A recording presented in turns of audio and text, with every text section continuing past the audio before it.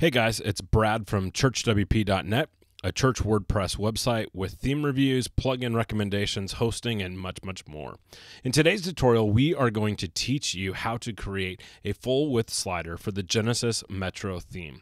I really love the Genesis Metro theme. I use it on the blog for churchwp.net, but I have also used it for a variety of different websites that I've created. I love it because the background image gives you such flexibility. Depending on what image you use can give you a different feel for that site. My tech blog has a bunch of code in the back. This church's website has some sites from the town that it's in, and it gives it a different vibe. So the Genesis Metro theme, however, doesn't have the full width slider, which is really important for churches to get the information that they need out there. Same if you're a small business or a nonprofit as well. But don't worry, in today's tutorial, in less than 10 minutes, you will learn how to create this.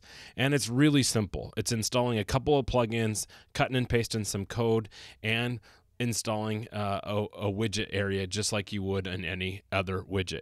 So the first thing that I want to make you aware of is that we will be following the tutorial that's found at Church WordPress at churchwp.net. And as you can see here, it's called How to Add a Full Width Slider to Genesis Metro Theme. We'll add a link to it in the video as well. And it has step-by-step instructions that you can follow along with the video. And it also has some of the code and specific kind of IDs that you're going to have to know for this. So make sure you open up that page as well. So the first thing that I'm going to show you here is this is a new site that I'm creating with the Genesis Metro theme. You'll notice it has the different widget areas that are already there. I want the three kind of parallel text areas, so I'm using the middle left widget, the middle right widget, and the primary sidebar to give you that kind of a feel. So we're going to teach you how to create this slider that you saw in the existing site.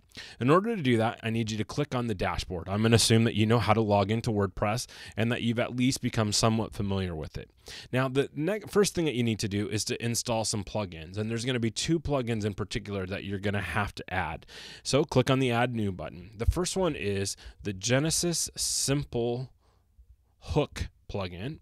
So search for that, and you'll see that this one should pop up. It's the Genesis Simple Hooks. You can see it's created by Nathan Rice. It's actually created by the Genesis folks themselves, so you know it's a pretty good plugin, and it has some of the same kind of characteristics: fast loading, robust, everything you need to know. So click here and click on the Install Now. You'll notice I already have it installed, but hit on the steps that you'd have to. Install now, yes, you want to do that, etc., and make that happen. The other theme plugin that you need to plug in or to install is the Genesis Simple Sidebar. And again, this is another theme or plugin that's created by Nathan Rice of the Genesis framework. And so click on it, install it, and make it happen.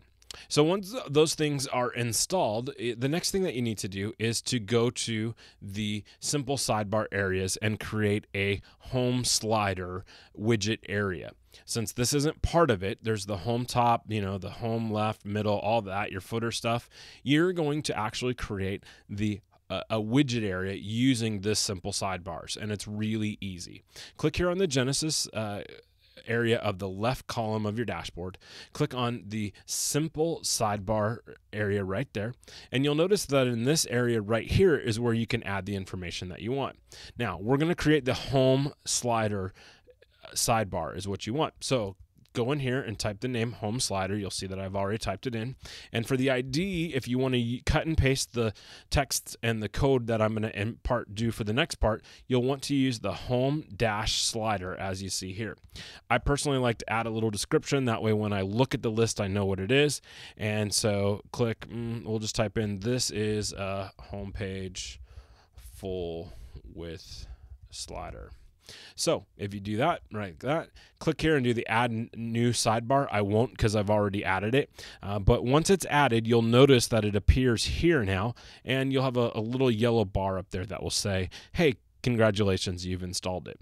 The next step is to come over here to the Genesis Simple Hooks. Again, it's on the left side of your dashboard. Click on the Simple Hooks option in Genesis, and we're going to add some code in there. Right now, the widget, that area that you have, doesn't have anything in it. We'll do that next, but it also hasn't been told that it needs to appear on a certain part of the page. So what we're doing with this hook is adding some if statements to tell it that if when the home page opens up, we want to add the home slider widget area.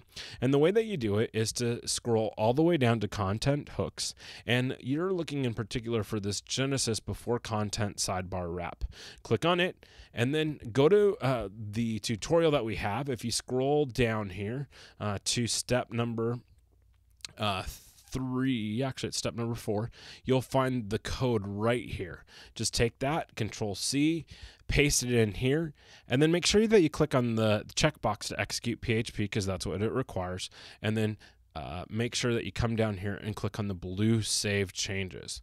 So cut and paste the code in the content hooks, hit the execute PHP, and click Save Changes.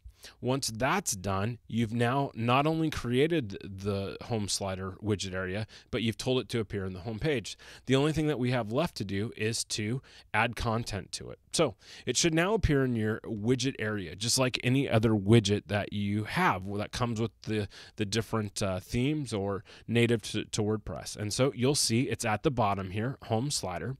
And what you'll want to do is drag whatever plugins and widgets that you would like to put in there.